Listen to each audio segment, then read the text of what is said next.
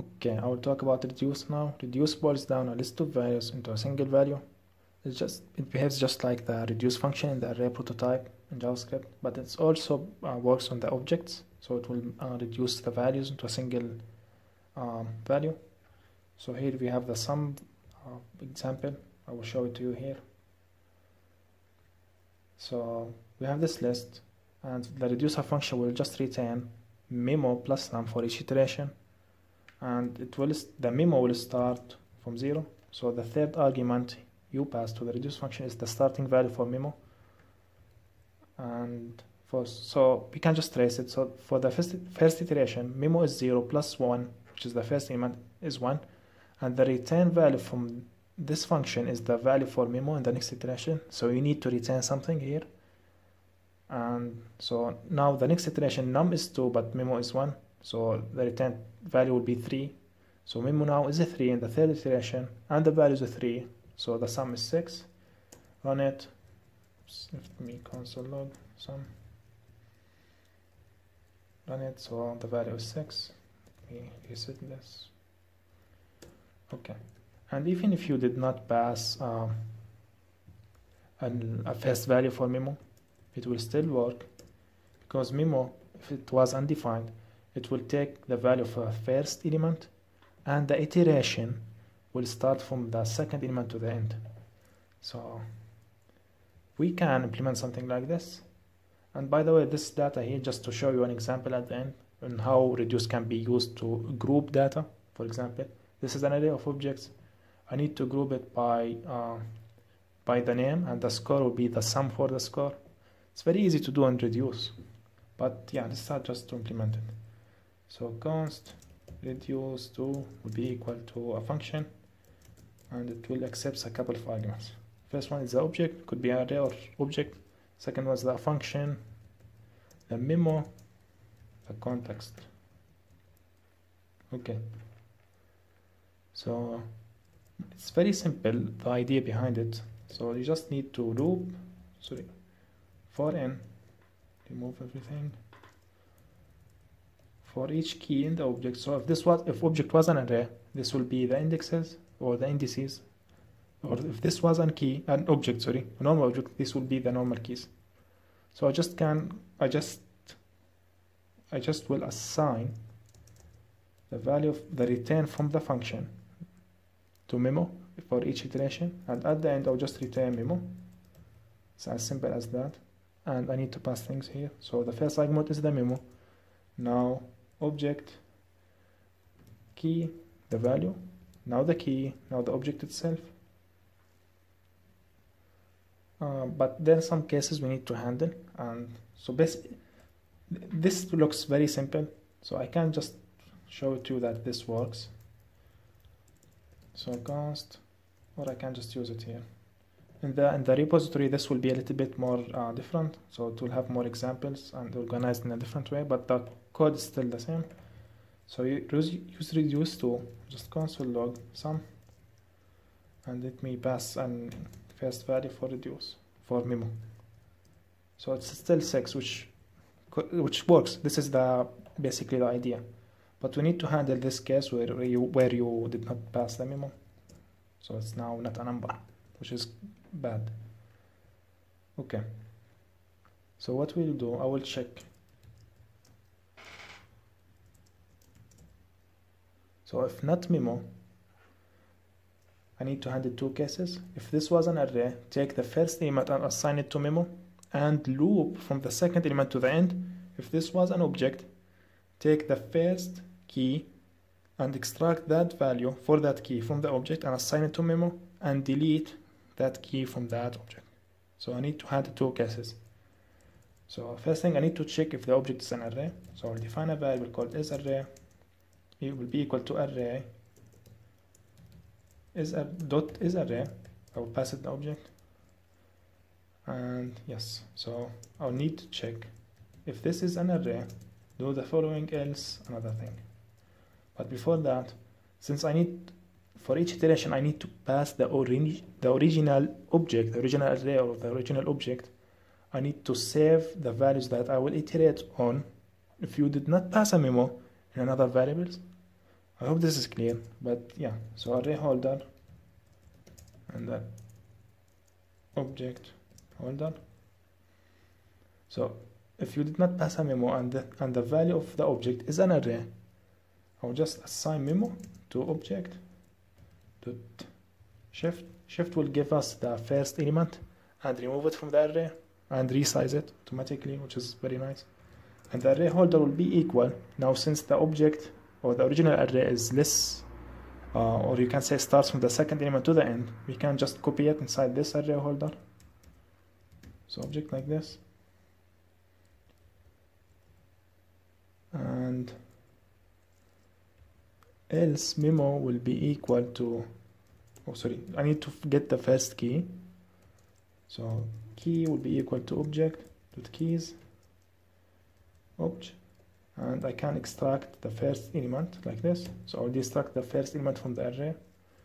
Now memo will be equal to object of key, and object holder will be equal to copy from that object, and then delete object holder of that key. So I'll delete it from the object holder, not from the original object, since I will pass it each time.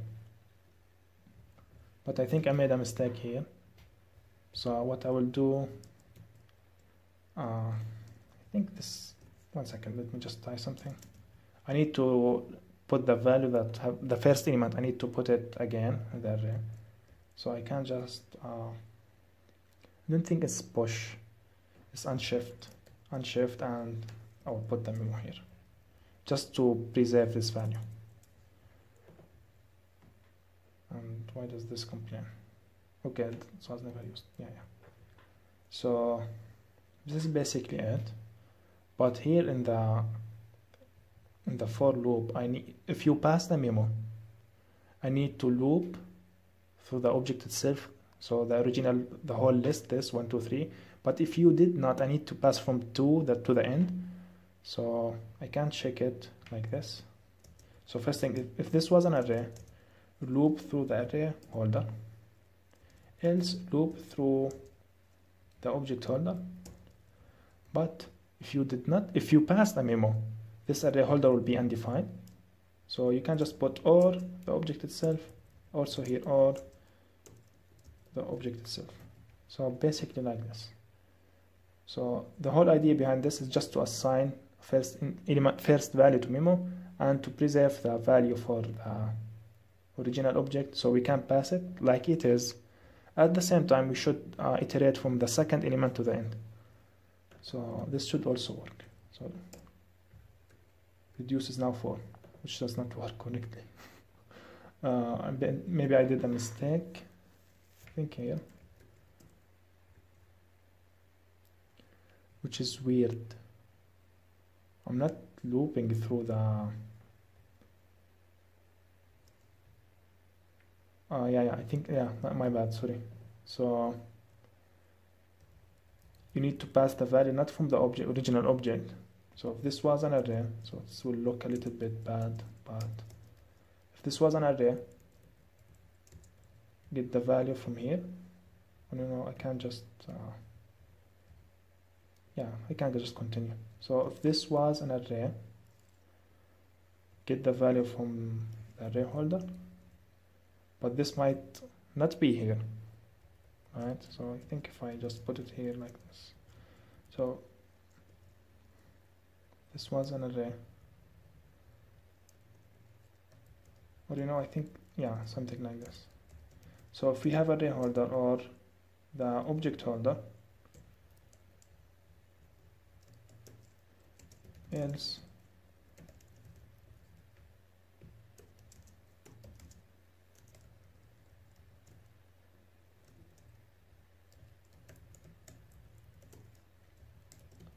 I think that's it.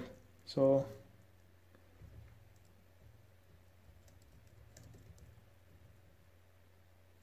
I think we can do this. This is totally valid, by the way. So if you have one of these, so if you passed, if you did not pass a memo and you passed array or object, this will be here executed. Well, basically, if you just did not pass a memo. If you pass the memo, I will just loop through the object itself. So this should work. 6, nice. It's a little bit weird, and now we need to handle the context. So if we pass the context, do this, else do that, the original thing. So just with call and pass the context, and I will do it here also. So it looks very messy, but it works. Also call context. So yeah, it's a little bit big, so things are starting to become a little bit more complicated. And now I will show you the example with this data here. So yeah, so const as will be equal to reduce to with the data, and I will group the data by name, and I will sum the score. So for now I'll return an empty object, and the initialized value for memo will be an empty object. So memo, I will destruct this the name and the score from each object, and for the return I will just destruct the memo. So I will have everything I had from the previous iteration in the current object, and I will put the name as a dynamic key will be equal to score. So let me console log this. This is not the end function, but let me show you. We have Ruad as 10 and Sarah as 20, and by the way, this is the last. I can prove it to you. So let's put it 90 and 80. So this is the last element for each group. You can think about it. So we grouped the data, but we did not aggregate it by the score. So I can fix this by summing the previous score. So plus memo, which we stored in the memo. So if you think about it, memo after the first iteration will look like this. Would look like at least this part, score name.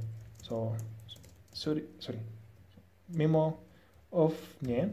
So plus that, which will be the previous value from the previous iteration, like this. So, but the first time it's undefined, so wrap it in parentheses or 0. So Ruad 50 is R60, which is correct. We have 3 20s and 4 and 3 20s and 5 10s, which is correct. So this is basically it. And yeah, it's a little bit hard, but you can understand it. Thank you. I forgot to show you an example where we can reduce an object to a single value. So console log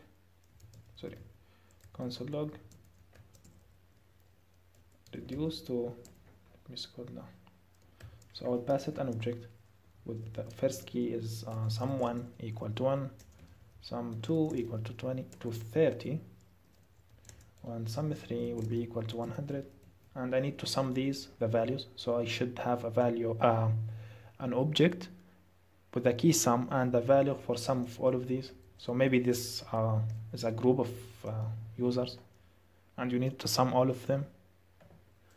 So okay, the second argument here is the reducer function. So memo and val key, and I will return just an object with the sum key equal to val, and to sum the previous iteration. So memo dot val, or if that does not exist, 0, and I will start by an empty object. So run this. We have 100, which is not correct. Maybe I did something wrong.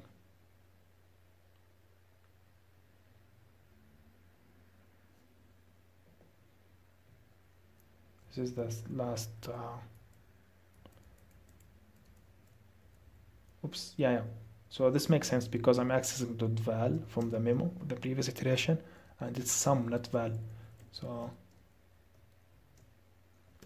yeah, this should give us 131, which is correct. So yeah, you can map, you can reduce array of objects or array or a single object. Yeah, I just wanted to show you this.